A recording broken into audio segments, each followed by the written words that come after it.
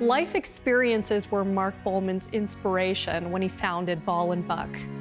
Growing up hunting and fishing with his father and grandfather gave him an infinite appreciation to the outdoor lifestyle.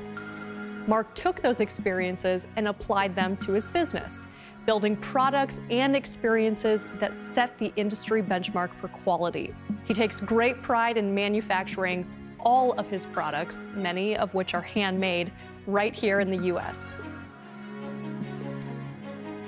I grew up in the outdoors and have been in the outdoors literally since I can remember. And that kind of lifestyle of getting out there and doing things is really what planted the early seeds for what ultimately became Ball & Buck.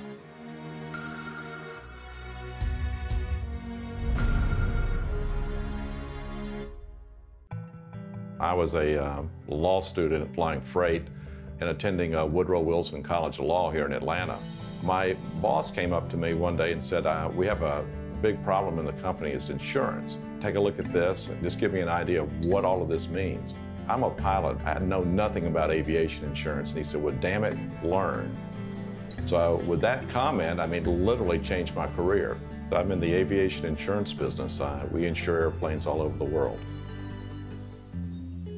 We have 3 offices, typically about 3 or 4 people in each office at any given time. Most of the housing in this area was base housing. I believe it was closed in '61, but over the years, the area has become somewhat blighted, and with blight comes undesirables. There are a lot of good people here, but there are a lot of bad people. There was an insurance agency of all things.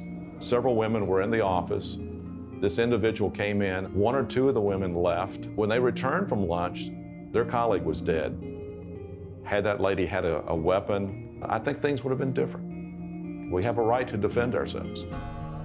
The Atlanta metro area is certainly, like any large metro area, has crime. It's in the top 10 meanest cities in Georgia. I travel a lot. When you leave your employees there, to me it's irresponsible not to have protection in place.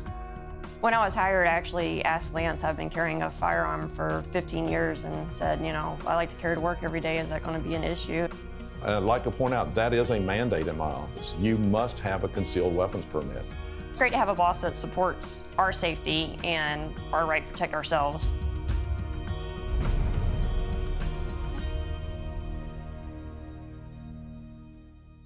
This and more on NRA All Access.